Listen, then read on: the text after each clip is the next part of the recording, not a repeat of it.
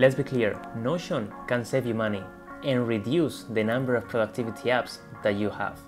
In this video, I'm going to show you how I've done it. Hello friends, welcome back to the channel. If you're new here, my name is Daniel, founder of the Notion Academy, and on this channel we use Notion and other tools and strategies to gain control of our life and earn back our free time. Well, so I have been using Notion for over a year now, and now checking which app I can replace with Notion has become part of my morning routine. And so far, I have successfully managed to replace all the apps that I was using before.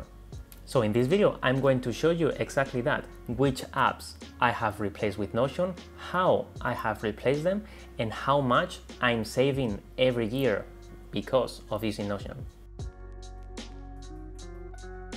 So the first app that I have replaced is Todoist. I was using Todoist for as long as I can remember, probably 7 or 8 years, the same as Evernote. And of course, I was using Todoist for tracking all my to-dos. In Todoist, you were limited to separate everything between projects, tasks, and subtasks. So it was a little bit limited, but it was enough for me. There is also a very good quick add function that works perfectly on my Android and on my Mac. The interface is super clean and they have an inbox page. So these are the features that I really loved. So how I have replaced Todoist with Notion? Let me show you. So for task management, I have created this 4-tiered system which consists on pillars, goals, outcomes, and tasks. This it was not possible to do in Todoist, and this gives me a much better overview of all my life, not just of projects and tasks. So basically, the pillars are the main categories of my life: business admin, personal admin, friends, family, home. Then the goals are the intangibles that I want to achieve in my life, like step up my Twitter game, have a thriving YouTube channel, and so on. Then the outcomes are the measurables that I want to achieve for each of the goals. And then I have the list of all my tasks that they are all related to each of the outcomes. If you're interested in knowing exactly how my system works, I'm gonna leave a video over here where I give a complete walkthrough. So now the quick add feature. This was perfect in Todoist. In Notion is not as good, but I have found a good workaround using the Chrome extension Save to Notion plus Alfred. I also have a video talking about this that you can check over here, but to demonstrate to you, now I just have to hit one shortcut that I have customized, Command-Shift-G, and I'm gonna go to Chrome and to fill this form.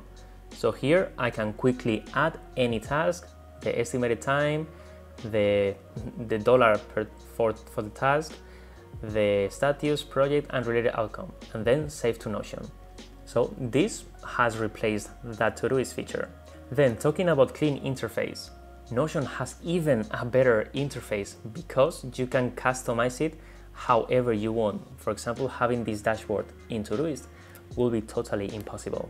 And then having an inbox feature, I personally didn't use it, but I know that is very helpful for some. So for this, you can simply create an inbox database in which you are going to put everything that you are going to brain dump into Notion, and then you can process it and bring it to any of your other databases using the move function of Notion. So this is also completely possible. So if you find some feature from Todoist that you would like to replicate in Notion that I haven't covered, please tell me in the comments and I will explain you how to do it. Now the next app that I've been able to replace was Evernote. I was so in love with this app and I think I couldn't live without it before. So I was using this app for a million things, for storing notes from my books or online courses or events, for storing meeting notes, for making plan trips, for storing scanned documents. And for me, the best features that Evernote had was a quick add function, the same as Todoist, the amazing search function that Evernote has to search through all my notes, and the possibility to scan documents and see the documents within the app. So how did I replace it with Notion? So for me, the best way to do this is to take note of all the uses that you are giving to Evernote and create one database for each of them. In my case, for my trips, I have this page in which I store all the trips that I have done. This I had the same in Evernote. Let me show you. Here I have the same. I have for Australia, Bali, etc. So this is very easy to replicate in Notion, and even a little bit better, because here we can embed a new database, we can write whatever we want. I even have a template that I can show you. That is the template that whenever we are able to travel, I'm gonna be using for all my trips. And here it's going to help me with trip planning and everything. So for example, this wouldn't be possible to do within Evernote. The next one will be to tracking my meeting notes. And for this, I have created this lightweight CRM that I'm gonna release a video about on the next week, in which I store mainly all my meeting notes. Now, for storing all my notes about online courses, events, and so on, I have this Knowledge Hub with all my online courses, and within each of them, I have created a page. And then within it, I can see all the notes that I have for each of the courses. And finally, the feature that it was most difficult to bring into Notion, which was to scan documents. Notion, in my opinion, is not very good for handling this, but I have created this scan documents page in which I can see all the documents that I have. But how am I capturing them? Well, for this, I'm using a third-party app that is called Cam Scanner that allows me to scan documents on my phone, and then after, I'm going to share that document into this database. So first share to Notion and then share to this database. And this is a workaround that I found to have these documents on my Notion.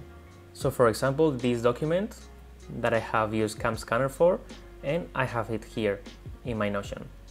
By the way, if you have any problem transitioning from Evernote to Notion, I know it can be a little bit difficult at first, it was for me. I have a full video within my Notion course, the Notion Academy, in which I explain everything that you need to do and all the analogies between both apps so you can completely understand it. I'm going to leave a link to this course in the description of this video. Now, the third app that I've been able to replace was Pocket.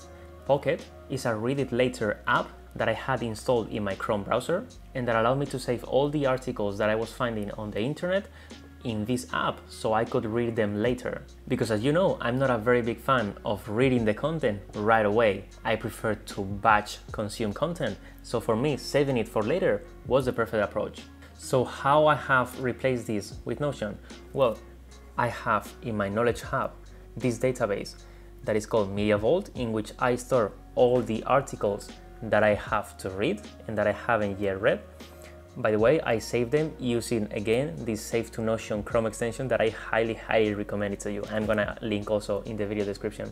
And once they are here, I have a different page that I use for knowledge review. And this page is going to be my Pocket, because here I have all the articles that I have pending. As you can see, this filter is that the status is to read.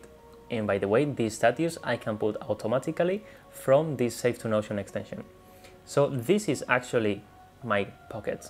Okay, so as you have seen, it's very possible to replace all these apps with Notion. But how much am I saving? Because remember, Notion is free for personal use. So right now, the Evernote subscription that I was paying was $8 per month. And then I was also paying the premium subscription for Todoist, because if you don't pay for the subscription, you don't have reminders, and I need those reminders. So I was paying $3 per month. And then Pocket, I was using the free version because I don't really need all the flair that they have included in the premium. So all these totals to $11 per month, and I was using it for 8 years. So $11 per month for 8 years is around $1,056. I did the calculation before. So this is the money that I will be saving in the next 8 years because I'm using Notion. I can even buy a new computer with it. So now, if you didn't have a chance before, I'm gonna link here the video in which I walk you through my whole task management system that has allowed me to replace Evernote fully. So please check it out.